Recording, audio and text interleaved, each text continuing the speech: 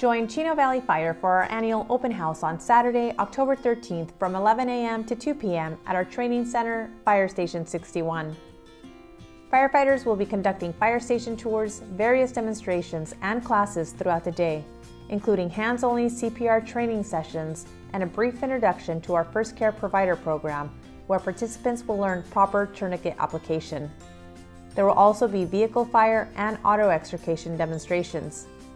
The Chino Valley Fire District Honor Guard will be selling a hot dog lunch, bag of potato chips, and a drink for $5 as a fundraiser.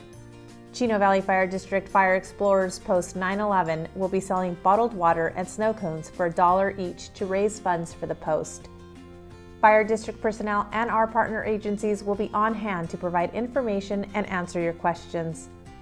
Chino Valley Fire District is an all-risk fire department, meaning we are trained and ready to respond to any type of emergency that the Chino Valley may face.